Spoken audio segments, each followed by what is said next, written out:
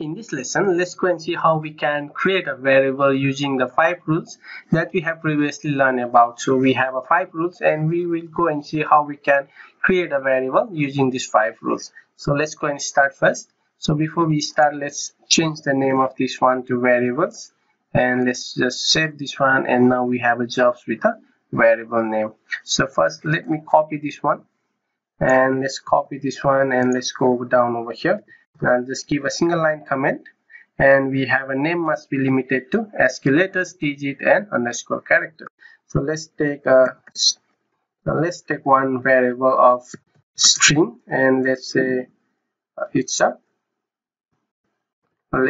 name, right? So name. This is perfectly fine because we have letters over here. And let's create another name, another variable name, which would be string data type, and let's say we have a first underscore name, which is perfectly fine. And we also say another one str. Okay, we'll say underscore last name, last name underscore one. So which is perfectly fine. If we try to save this one and if we try to compile it, we don't have any error, which means that is perfectly fine. And we'll see the next one, which is second one. Let's copy this one, and let's give a single line comment, and later can be either uppercase or lowercase. And if you try to say another, let's take another data type of integer, and we'll say age, or we can also say, it's a uppercase or a lowercase, whether you start with a uppercase or whether you start with a lowercase. So that a variable name can start with upper or lowercase, we don't have any problem with that. And just save this one, and we can also say age, and we can say address, or we say, sorry, it should be pin code, right? So we don't have any error if you try to compile this one. So we don't have any error, which means that we can start with a lowercase or uppercase.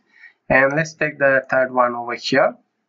Just copy this one, and we'll just give a single line comment over here, and it says the name are not case sensitive. So which means that let's give a str, and let's say we give a address, or we give another one like str and address. So which we are giving an here address, and address which is starting with lowercase and here is starting with the uppercase, it will be treated as a same. So whether we give a lowercase over here or we give a uppercase over here, it will be treated as a one variable only, variable name. So let's try to save this one, and if we try to compile now, we should have some error over here. So the name address has already been assigned to another variable. So which means that this one has an error because we already have a address over here and it's treating as a same variable name. So we need to comment this one, right? And let's try to restore again, and we will try to compile it back, and let's open it up again. So we don't have any error over here. And let's take a fourth rules that we can follow. And sorry, we have to comment it over here. The first character must be either a letter or underscore character. So let's say another one, str, and let's say date of birth, we have dob, and the first character must be either letter or underscore character. So this should be underscore character dob, or it should be a letter dob. So if we try to add a digit on the first, let's see what will happen. So if we try to say 1 dob, and if we try to compile this one, So when we compile it, we don't have any error. Let's try to see how we can find out the error over here. And let's try to info this out. And let's try to info this out, and let's say str format, and we will format this one, and let's try to print out. Okay, I will say 1. So, and I'll just try to print out this one, and let's see. Okay, sorry, we need to close bracket again, two bracket, and let's try to run this, and we have an error over here, right? So let's try to comment this one, and let's try to copy this one and paste it over here, and let's try to execute again, run. So we can run it perfectly without any error. But if we try to put this one, and if we try to run this code again, sorry, here, if we try to run this code again here, we will have an error, because that is not a valid code, because the one a variable name should not start with a numbers or a digit. So if we try to give over here something like this, it's also not a valid one. If you try to run it, we still have some error over here, because this is not a valid. But if we try to delete this one, and if we try to make it underscore dob, and let's try to execute or run the command, we can successfully run. So which means that a variable name should not start with a digit.